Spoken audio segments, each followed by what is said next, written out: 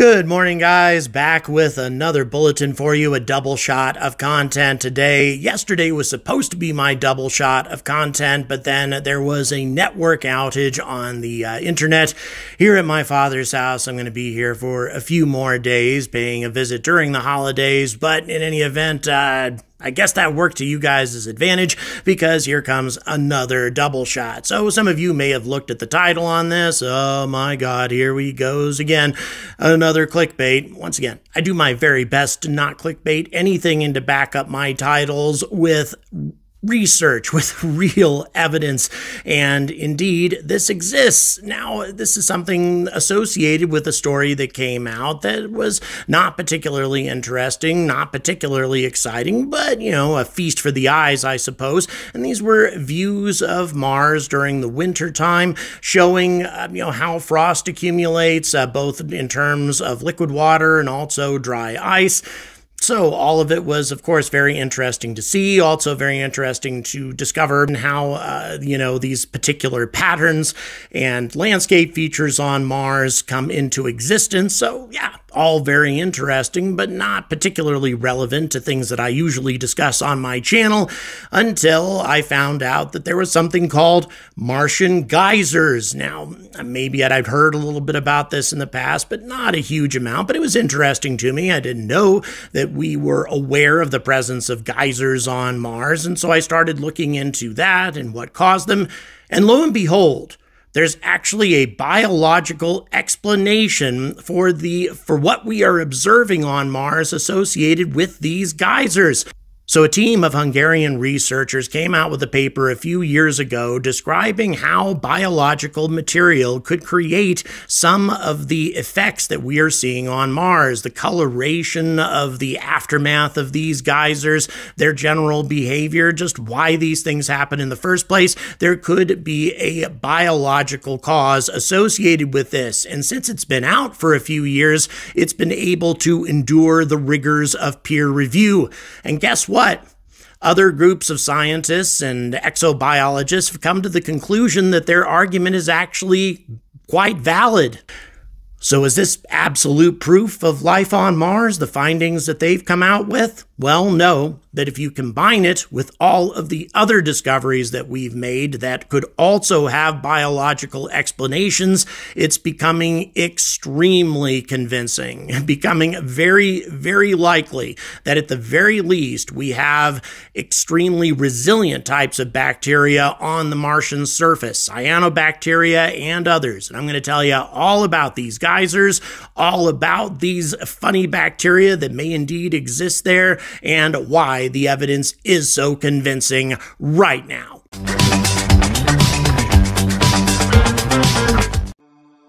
Our journey takes us to the polar regions of Mars, which have proven to be a very strange place indeed. Now, it can be quite beautiful, as was revealed to us recently, with all of the accumulated frost, both in terms of dry ice and also water ice, but this is broken up. These magnificently and beautifully sculpted dunes are broken up by these strange black features that grow seasonally depending on temperature and other conditions.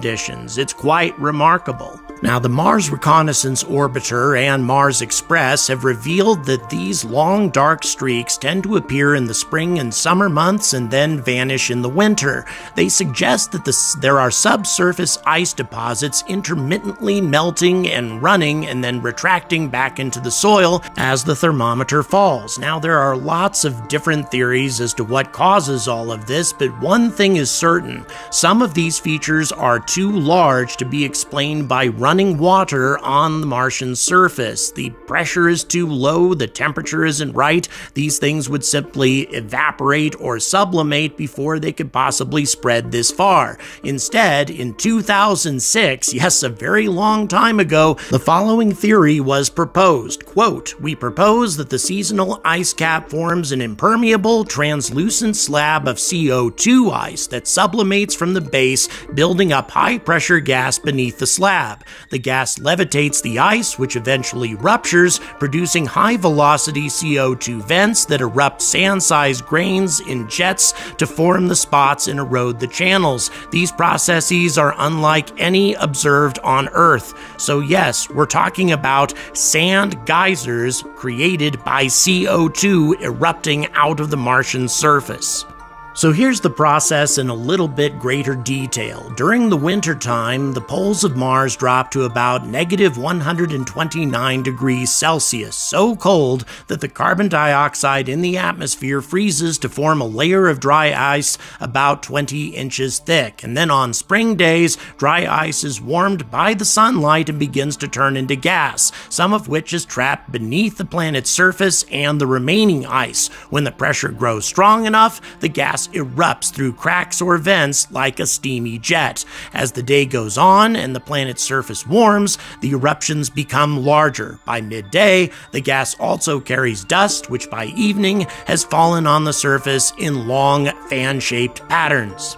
The material is ejected from the Martian surface at speeds of over 150 kilometers per hour, and because of the low Martian gravity, they climb to heights of several hundred meters and get spread over very large areas. Now, that in itself is tremendously interesting. However, what's even more interesting is the fact that this team of Hungarian researchers discovered that the characteristics of what they call DDSs, or dark dune spots, bear a great deal of resemblance to similar phenomena that have been discovered in Australia. What they argue is that even though geysers may cause some of this phenomena, the fact that the patterns seem to reappear over and over again in the same areas cannot be explained by geyser activity alone. Instead, the team believe that what we are watching is the life cycle of a cryptobiotic crust, and yes, that may sound strange or like an episode of Ancient Aliens or something like that,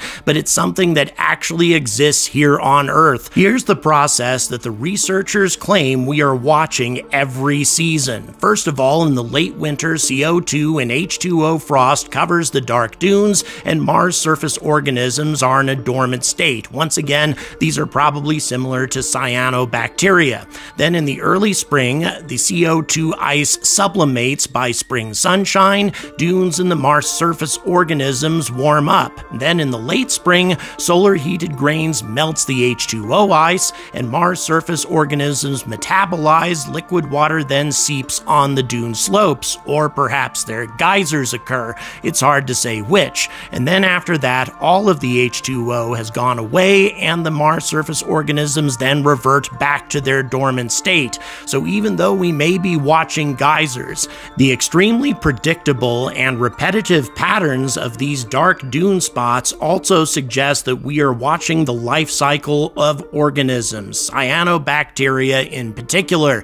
Now, the reason that the researchers believe this is because the terrestrial cryptobiotic crusts that have been observed in Central Australia has a similar pigmentation, and this is, of course, characteristic of cyanobacteria. This dark pigment is accumulated in the gelatinous sheath of the cyanobacteria and protects the living cells and its assimilating pigments from an overdose of intensive UV radiation, which of course is something that's very common in Central Australia. Extremophiles like cyanobacteria are very well suited to survive on the Martian surface. They can remain in a dormant state for millions of years in the harshest of conditions, which of course they wouldn't even have to do in these circumstances. They would only have to survive through the cold, dry season and then flourish during the spring and summer. This is a very compelling argument, and all of the observable data fits with their hypotheses. Thus far, up to this point, their paper has not been debunked. At the same time, though, it's not overwhelming proof for the existence of life on Mars, but very interesting nonetheless. And if you combine this with the positive results of the label release experiment on the Viking lander, and also the discovery of strange spikes of methane in the Martian atmosphere, atmosphere, also happening on a seasonal basis, and the strange spikes of oxygen in the Martian atmosphere, again happening on a seasonal basis, well, this is becoming more and more of a court case that should have a hanging very soon. That is to say, the evidence is getting to be overwhelming. Now, is it extraordinary evidence for extraordinary claims? Well, no, probably not. I would say that there's still going to be naysayers regardless of what evidence we find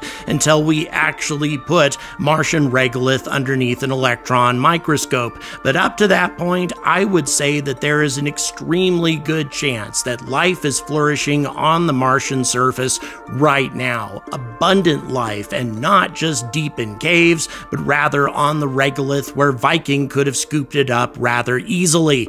And incidentally, evidence like this particular paper was published nearly 20 years ago, and it's been largely forgotten. It's very tough to find any media stories about this paper or about the possibility of life being associated with these Martian geysers anywhere. And given that human beings may be setting foot on the Martian surface within the next 10 to 20 years, it's time for us to dust off these studies and start taking them very seriously. Please smash that like, hit that subscribe. We are well on our way to 100,000 subscribers. I can taste it right now. Thank you so much for your support, and please check the description for various ways to keep me bringing you this content. And as always, stay angry about space.